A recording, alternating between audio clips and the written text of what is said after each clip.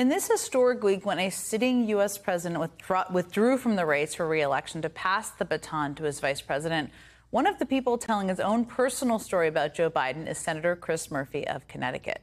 Murphy, a longtime advocate for gun reform, recounted how President Biden turned to him for advice after the tragic mass shootings in Uvalde, Texas, and in Buffalo, New York. He consulted with him on a speech to build support for a gun safety bill, a speech that President Biden ultimately delivered as a passionate appeal to all Americans and specifically to Republicans in Congress. For the children we've lost, the children we can save, for the nation we love. Let's hear the call and the cry. Let's meet the moment. Let us finally do something.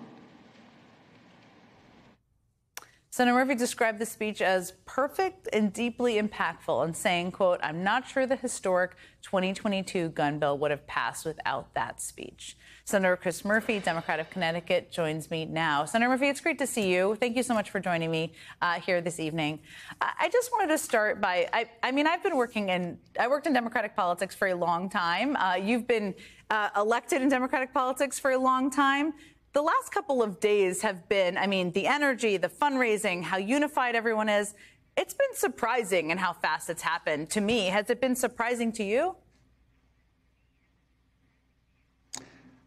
Yeah, listen, I've been in politics for a while too, but I haven't lost my ability to be surprised, and I'm just so happy for this country and for Kamala Harris and for a lot of folks that have felt like democracy is on the line. We're having a little bit of a hard time getting up off the sidelines. And what Joe Biden did is extraordinary.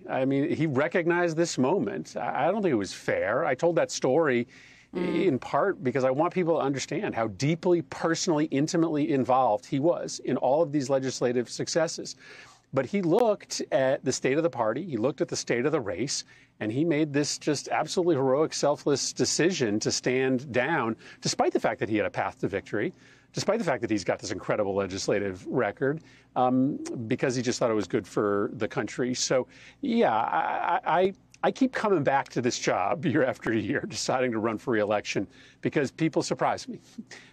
Because over and over again, in a world and in a business that is filled with cynicism, people step up and do the right thing more often than you would think. So yeah, I'm still surprised. You don't have to be a bad apple to be in politics. I think that's important for people to know. So let me ask you, because you just mentioned, and I know that you've worked with President Biden on so many different things. Gun violence reform. You've worked with him on a range of foreign policy issues. He's got 6 months left in his presidency. He's going to speak tomorrow night. First of all, what do you hope to hear from him tomorrow night? What are you expecting? Well, I think the reason that Kamala Harris is this sort of best of both worlds candidate is because, she is the next generation. She is going to be an inspirational, historic candidate. It's important to have a woman on the top of the ticket running for president at a moment when women's rights are under assault. But she also is going to be able to carry forth all of the really amazing things that this administration has done. And so I hope Joe Biden just takes a beat and reminds the American public that without his leadership, we would not have rescued this country from COVID. We would not be growing jobs at a historic rate. Crime wouldn't be down by 20%. Joe Biden did those things, and Kamala Harris helped him. And so I hope that he takes credit for that and reminds people of the reasons why there should be some interest in continuity. And I hope he talks a little bit from his heart about why he made this decision. Part of the reason we love Joe Biden is because he does share himself with us. He does, reach down deep inside in a way that a lot of political figures don't. And so I hope he shares a bit of his decision-making process with us. I think that would really round out this amazing, amazing moment. I think a lot of people would love to hear that. I totally agree with you. Let me ask you, you're a policy nerd, and I say that in a complimentary way, but you also have been through some tough campaigns. You've seen people go through tough campaigns. This has been kind of a moment of elation for a lot of people over the past 2 days with all of the support, but this is going to be a bruising campaign. It's going to be hard. What are the things you think people out there should be aware of if they're sitting on their couch and think, this is all in the bag. What is going to be really hard about it? What should people be prepared for? Yeah, listen, I think this is going to be a very tough campaign, and you already see, some of the worst easily oozing out of the Republican infrastructure, right? There's just going to be some basic racism and misogyny that is going to infiltrate this campaign. And so we have to confront that head on. We have to call it out. Ultimately, I do not think it's a winning strategy for Republicans, but you've got to name it and shame it. And then, I just think you've got to turn this enthusiasm into actual action, right? We have to remind folks who today are excited about Kamala Harris that, just sharing a tweet is not political action. You've got to go on the website and make a small donation. You've got to sign up for a volunteer shift. Donald Trump's political infrastructure is incredibly weak.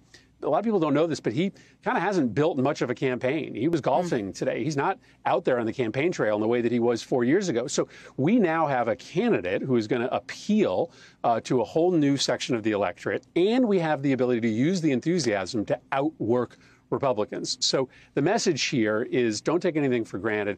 Sign up to work, sign up to volunteer, make a contribution, turn this enthusiasm into actual work product. So we only have about 40 seconds left, but you're a professional. So let me ask you, for people out there who are wondering, what can I do? What should I do? What should they do now if they are excited, they want to defeat Donald Trump? How can average, normal people out there watching on their couch get involved?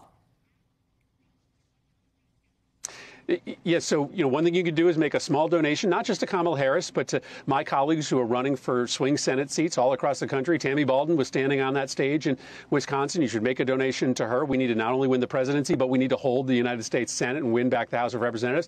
And then the great thing about technology today is that even if you are in a blue state, even if you are a constituent of mine in Connecticut, I would love for you to help me, but I won't feel bad. I won't take it personally if you also sign up for a virtual phone bank in Pennsylvania, in Arizona, in Wisconsin. So it's as easy as going to the DNC's website or to the presidential website to find out how you can be part of these voter turnout operations in these swing states. So that's a small smorgasbord of options for people who want to make a big difference.